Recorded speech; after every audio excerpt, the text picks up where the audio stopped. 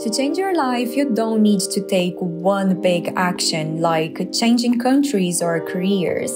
Instead, just focus on taking many small actions until they become daily habits. In the words of James Clear, success is the product of daily habits, not once-in-a-lifetime transformation.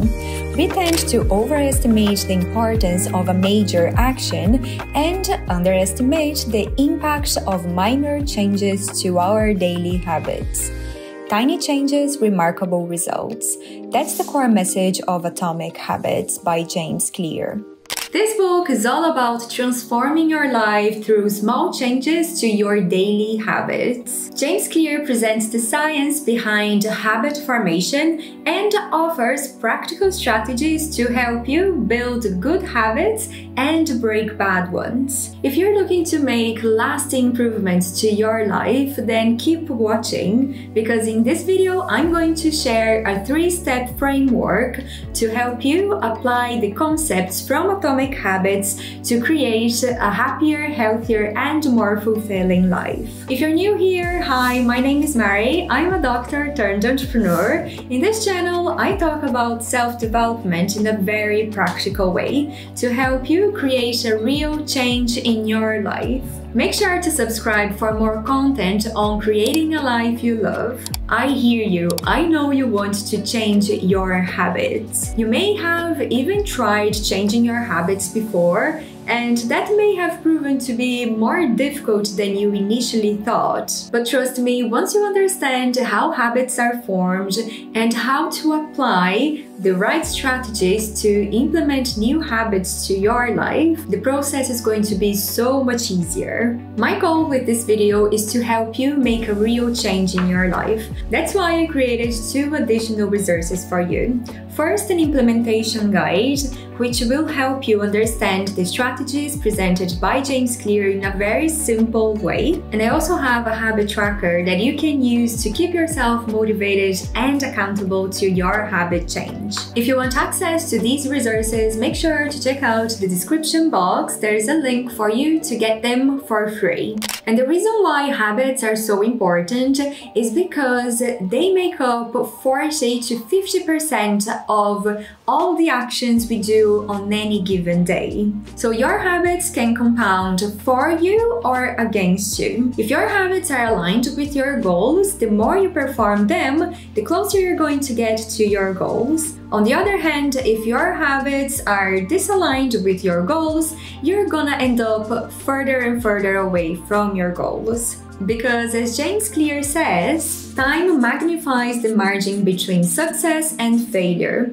Good habits make time your ally, bad habits make time your enemy. That's how small habits repeated over a long enough period of time will compound into remarkable results. James Clear demonstrates mathematically that by focusing on getting 1% better every single day, you will get 37 times better by the end of the year. On the other hand, if you get 1% worse every single day, you're going to get down to nearly 0 by the end of a year. So when we don't see much of a difference from one day to another, we tend to get a little frustrated. But this shows us that on a long enough time scale, the differences are going to be huge. In this video, I'm going to walk you through a simple 3-step process for you to achieve big results by breaking bad habits and building good ones. I'll share powerful habit change strategies that you can apply to stay consistent with your habits and to build a productive routine. Without further ado, let's get started. Step number 1 is setting your intentions. Basically, you need to figure out what habits you want to change, which habits do you want to build, and which habits you want to break. For that, you can review the goals that you set for the year. If you haven't set any goals, have a think to yourself, what are the things you want to change in your life? If you find it challenging to set a goal for a long period of time, try setting a goal for a month or 3 months, for example. James Clear suggests that you do a habit scorecard, which basically is listing out every single habit you do on any given day and then giving it a score. So review each of the habits you wrote down, considering your goals. If the habit takes you closer to that goal, write a plus next to it.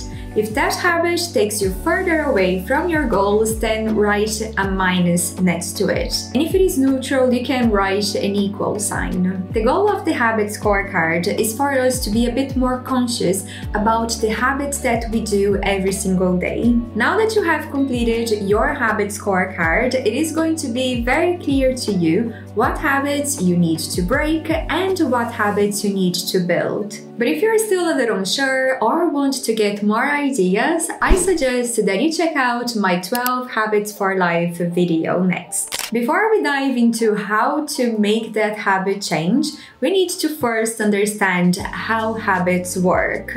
And James Clear presents a very helpful framework. He calls it the 4 laws of behavior change. He breaks down habits into 4 stages: cue, craving, response, and reward. The cue triggers the brain to start the behavior. It's like a signal that suggests that there is a reward to be gained. The craving is the motivation to act. It is the desire to achieve the reward. The response is the actual behavior. It is the habit itself. And the reward is the benefit or satisfaction that you get from doing that behavior. So based on these 4 stages, he presents a diagram to show us how we can build good habits and break bad ones. So basically, we want to make sure that our good habits are as obvious, attractive, easy, and satisfying as possible. On the other hand, we want to make sure that our bad habits are as invisible, unattractive, hard, and unsatisfying as possible. To increase the likelihood that we will repeat a behavior, we want to make the reward seem as big as possible and the effort as low as possible. Now that we covered the foundation of habit change, let's talk about step number 2, which is building good habits. Now we need to figure out which strategies would work best for us to build these good habits. For each of the 4 stages, James Clear presents several strategies, but I'm not going to go into detail in this video. I'll share all the strategies there and also have examples to show you how you can implement those to your habit change. To make your good habits more obvious, you can add cues by designing your environment. If you want to drink more water, have a water bottle on your desk. If you want to read more, leave a book next to the couch or bed. If you want to go to bed on time, set an alarm to remind you to wind down. And this is my favorite one now. To make your habits more attractive, try combining them with something that you already enjoy doing. And James Clear gives us a formula here, which is basically, I will do what I need to do while I do what I want to do. And this is the single strategy I use the most. I plan my day while I drink my coffee. I clean up while listening to music. I cook while watching YouTube. I run while listening to a podcast. And I work out listening to book summaries on short form. By the way, short form is the best app for book summaries. That's the app that I use to read or listen to book summaries while I'm on the go. If you want to try short form, check out my link below for a free trial. I recently read the short form summary of Atomic Habits and I thought it was great. If you don't have the time to read the whole book, I definitely recommend that you check it out. To make your good habit easy, try using the 2-minute rule. So basically you reduce the habit to a 2-minute version of it. Let's say you want to read more. Start with a goal of reading 1 page per day, let's say, or reading a couple of pages a couple of times a week, and you build up as you master this habit. James Clear suggests that if you want to master a habit, you need to focus on repetition, not perfection. First, focus on establishing your habits, and then you can improve on them. If you want to start running, start with walking first, then you can add 1 or 2 minutes of run. And once you master the habit of showing up, you can focus on getting better. To make a habit more satisfying, use a habit tracker. And the habit tracker is one of my favorite strategies because it not only motivates you to complete the habit, but also keeps you accountable to building the habit. And there's nothing more satisfying than seeing the physical evidence that you actually are working on your habits. So if there's only one thing you take from this video, it is to start using a habit tracker. If you want to get my 30-day habit tracker for free, make sure to check out my link in the description below. Finally, step number 3 is breaking bad habits. To make bad habits invisible, remove the cues. If you want to eat less processed foods, stop buying processed foods. If you want to use your phone less, leave it in another room. And this is the strategy that I use to completely stop eating processed foods. I just stopped buying them. If there's no processed foods at home, I probably won't eat any. To make bad habits unattractive, reframe your mindset. I use this strategy to stop buying things I don't need. And by buying things I don't need, I will create more clutter in my life and I will save less money. To make a bad habit hard, add friction.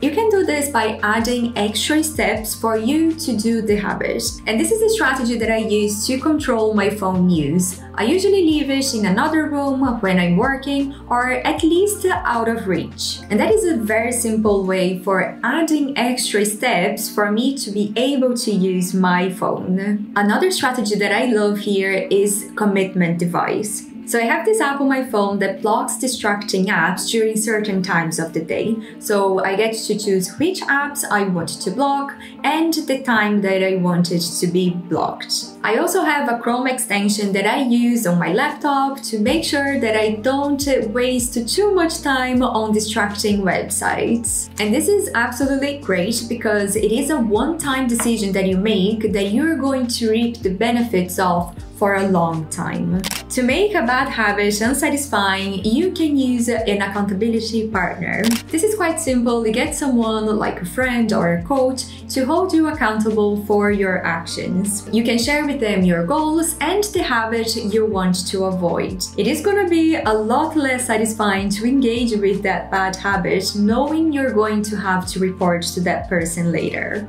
You probably noticed that all these strategies are super simple, yet they are very powerful. And for the different habits you want to build and break, you may use a combination of these strategies to set yourself up for success. If you want to get a quick summary of all the strategies in the book and examples for how you can implement them to change your habits and transform your life, definitely make sure to get my implementation guide in the description below. I want to end this video with a very powerful insight from Atomic Habits. Our lives right now are a reflection of the habits that we did in the past. In the words of James Clear, your outcomes are a lagging measure of your habits. Your net worth is a lagging measure of your financial habits. Your weight is a lagging measure of your eating habits. Your knowledge is a lagging measure of your learning habits.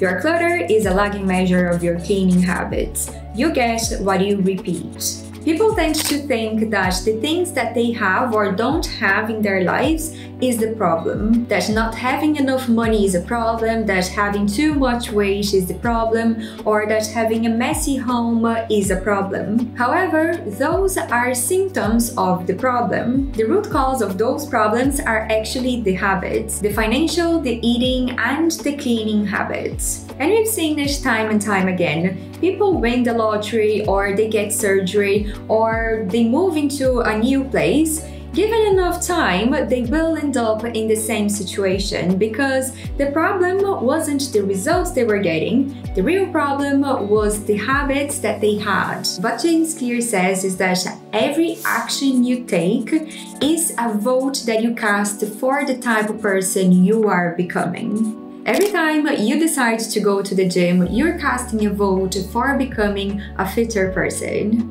Every time you decide to cook a healthy meal, you are becoming a healthier person. And every time you decide to plan your day, you are becoming a more organized person. So the key to achieving all our goals is in mastering these small decisions, making small decisions that are aligned with our goals, and building the habits that support that identity. The more you act according to the type of person you want to become, the more you become that person. person. That is the feedback loop of self-improvement. Everything is difficult before it becomes easy. So at first, changing your actions, changing your habits is going to feel more difficult.